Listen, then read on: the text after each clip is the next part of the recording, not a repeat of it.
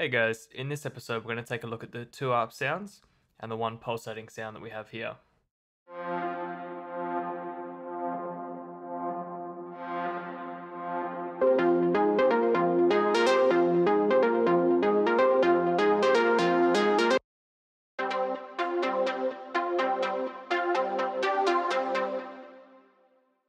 So we've got those three sounds there, and we're going to go over the post-processing and sound design for each of them. And don't forget that there's a free download in the description below. And because it's free to download, I'd really appreciate if you just gave the video a share on any of your social media channels, as it helps my channel to grow too. Now, admittedly, I know these sounds don't sound that great on their own, but in the context of the mix, they sound really nice and clean.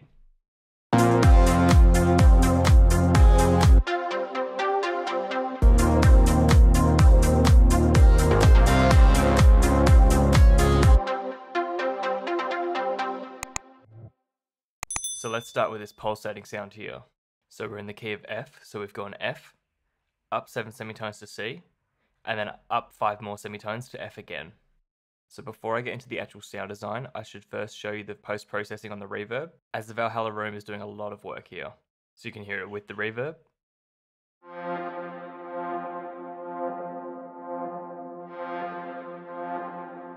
and then without the reverb.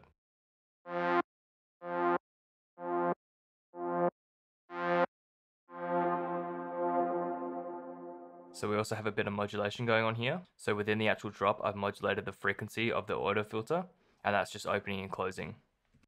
Okay, so let's check out the sound design. So like a lot of my sounds, I've started with the mini mono preset in Diva. I've lowered oscillator 1 by 1 octave, and then oscillator 2 by 5 semitones, and then set the level of that to around 40. So then we have the cutoff up here, but again, like I said, the cutoff is changing with the automation. So you can feel free to just modulate that as you want. And then we have this at 32. We've set this to 10 and then just raise the emphasis a little bit. And then we have the attack here at 53, the decay at 37, and then we have the sustain all the way down. And then we just have a chorus on there as well. And I've just lowered the rate and the wet. So it's a pretty simple sound. As you heard, without the reverb, it's quite dry and dull, and then the reverb really brings it to life. So for the actual reverb, it's Valhalla Vintage Reverb, and I've got the mix all the way up and a decay of 3 seconds. And then I don't believe I've changed anything else, I think it was just those two knobs. And then here you can see I've cut everything below 400 Hz. And then I've just got a little bit of gain staging here for the mix, automated through the utility. And then as I showed you before, the auto filter is being automated. So that's everything for that sound. Let's move on to the next one. Okay, so for this second melody here, there's quite a bit less modulation going on.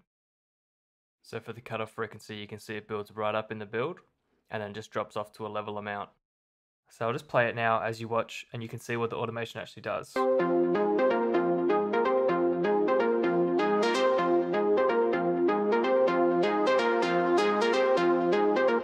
you can see it really brightens up the sound there when you open up the cutoff. Okay, so now into the actual sound design. So for this one, I'm using all 3 oscillators. Oscillator 1 is turned all the way up. Oscillator 2 and 3 are about 42 and 43.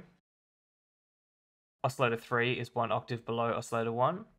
And oscillator 2 is 5 semitones below oscillator 1.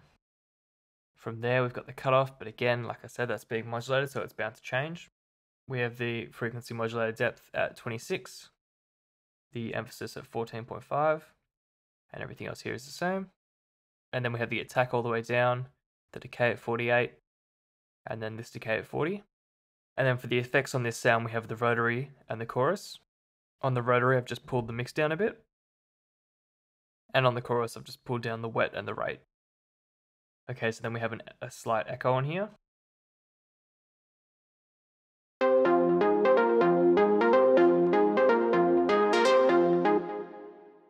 So when the cutoff opens like that, you can really hear it echoing along in the higher notes. And I've just cut out everything below 110 to not mess with the bass. With this auto filter here, which was just opening up during the build. With a bit of slight compression. And then a Valhalla Room. You just copy that down there. Just a slight reverb.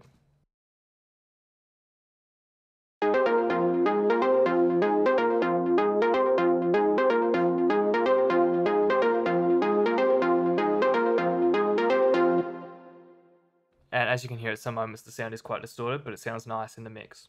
So finally we have the second ARP sound that the song changes to. From here we have the same echo, a slightly tighter EQ, the same compressor and the same echo reverb, and then we just added the chorus as well. So I'll just show you the sound with and without the post-processing.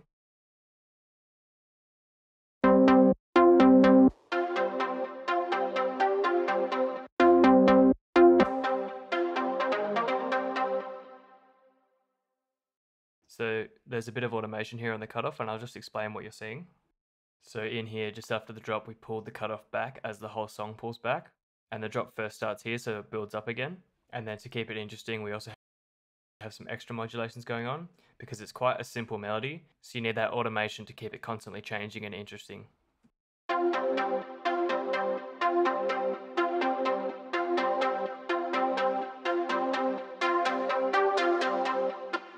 Okay, and then for the sound design for this one, we're just using oscillators 1 and 2. And as is common through a lot of the sounds that you'll see me making, I've pulled oscillator 2 down 7 semitones.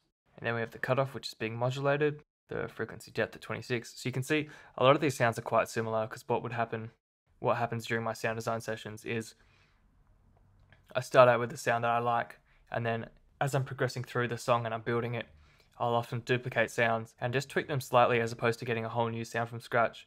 This sort of helps the song sound a bit more cohesive and as if it's all played together. So we have the same decay on these two, no sustain, no attack, and then again the rotary and the chorus. Okay, so the next video within this series is going to be the lead sound, the pads, and the drone. So as always, thanks for watching, and if you're liking this series, you might want to check out my Lane 8 series, where I did a full in-depth guide on how to make a Lane 8 style drop.